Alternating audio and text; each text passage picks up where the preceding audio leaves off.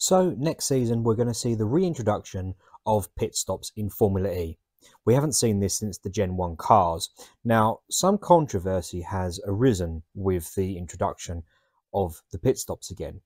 Now, obviously, they're going to be coming in to do rapid charging. That's the whole point of it. They come in, take on a fresh set of energy, and they can then go out and actually get a bit more performance out on the track.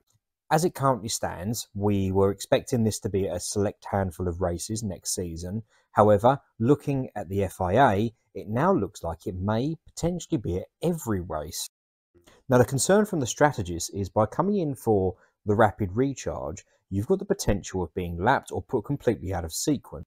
I did a video on Formula E penalties, for example, and in that video I looked at Portland as an example for a drive-through penalty. I'd calculated doing the FIA regulated speed through the pit lane would ultimately take 29 seconds to get from one end to the other. So let's assume that you're going to stop for 15 to 30 seconds for a recharge. That means potentially your entire time in the pit would be around the minute mark. And the average lap time last season round Portland was 1 minute 11 to sort of 1 minute 15. So you can see where the concern from some teams has come in the fact that you would potentially be lapped. Now, I don't think this is going to be a bigger problem as some people are making out, because ultimately every car has got to come in to recharge. We don't know if there's going to be a minimum charge time that they'll have to take on. If there isn't, then this will really open the field up again a little bit, because this allows the strategists to effectively manage how much power they take on board to see how long they can race for.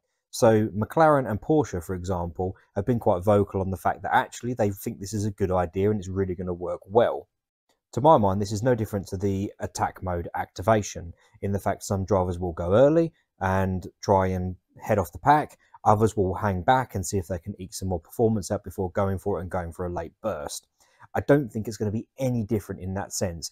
They will just manage how they come in and out of the pits accordingly. Now, there have been a few teams that have expressed their concern and they're not happy about it. Ultimately, the whole idea of this process is to break the cars up, getting away from this peloton style worth of racing. They want to try and break it up and make it like something you would more traditionally see, say, at Formula One or IndyCar, where you've got cars spread out over a larger area, having their own little individual battles, which, let's be honest, is quite interesting to watch sometimes. So I can understand teams' concerns that you could and will be lapped, but ultimately, with everyone having to come in and go back out again, I really don't perceive it being a bigger problem as some people predict. The biggest problem you're going to have is if you are lapped or you come out and get stuck behind a car that you can't then pass. And that happens in every form of motor racing where pit stops are a factor.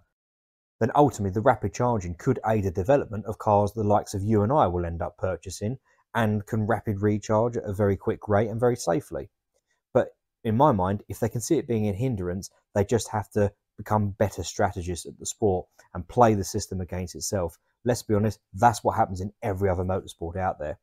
Either way, it's coming, and to be fair, I think it's going to be a really interesting and exciting spectacle to see, and I can't wait.